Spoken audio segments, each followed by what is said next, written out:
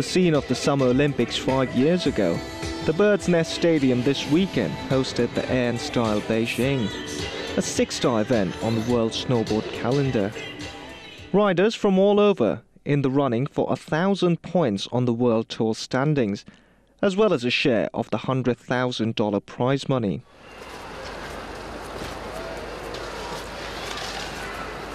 As you can see behind me, the competitors have already started making practice jumps, and we've already seen a few slips and falls. We can only expect a few more. The way the scoring's going to work is it's going to be a best of 2 in the first round and then best of 3 from there on all the way to the final.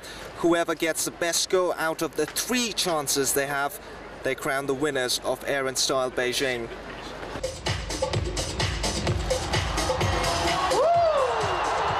And among them was one of the few Chinese riders currently on the World Tour circuit.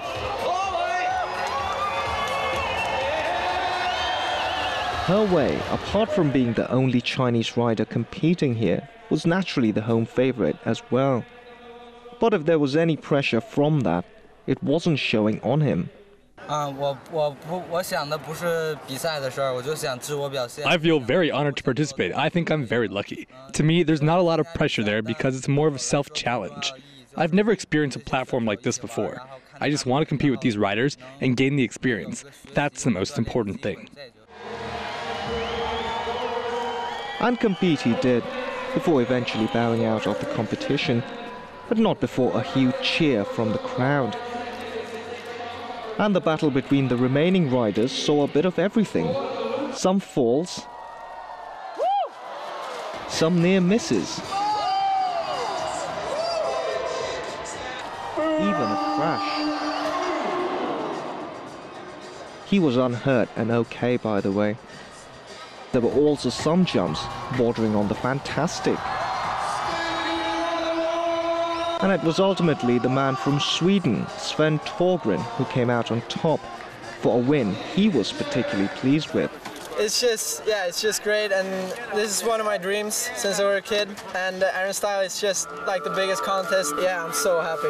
And just tell me one thing, what was the toughest challenge out there? To stick my tricks, the tricks that we do right now is pretty hard, and usually I don't land them this often, so yeah, I'm really happy that I landed it. And what about next year? Can we expect you back here? For sure, for sure. And when he returns to the Chinese capital, as will we, to see if the Swede can repeat moves like this next year as well. Barua, BON.